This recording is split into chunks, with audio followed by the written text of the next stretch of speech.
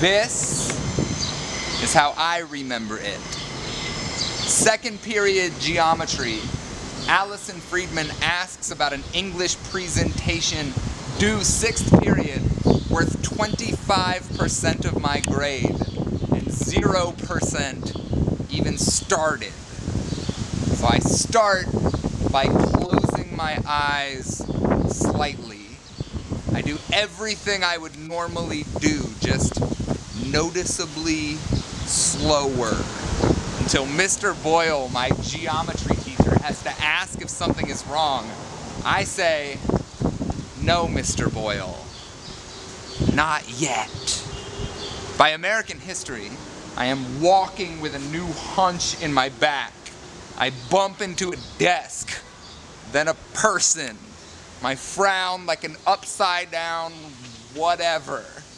By physics, Zach Presky is carrying my backpack. I tell my teacher, Mrs. Parrott, that my stomach is troubled, that if I have to sprint from class unexpectedly, it's no disrespect, but I'm going to try to rough it, Mrs. Parrott. I didn't become secretary of the student council by not roughing it. 20 minutes, I break for the hallway. Cheeks puffed, I am sprinting through the 2nd floor of Sycamore High School. I smack the bathroom door with both hands, and no one is inside, but still I rush for the stall. I can feel the crevices of the small tile floor against my knees. I am attempting to throw up anything. I am making throaty noises, spitting into my own reflection in the water. The nurse will be a sympathetic pushover. My mother is at work until 6, so Mrs. Wilkerson will have to pick me up from the office and assist me out to her minivan, just as Mrs. May, my English teacher, calls up the first presentation.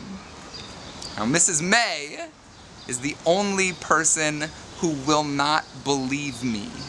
Her hands cast a choleric spell as she tells me that I can't just charm and squeak my way through life.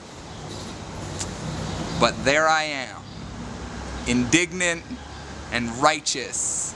In tears, I storm from the classroom, still holding the bright yellow pass that reads, "Excused absence."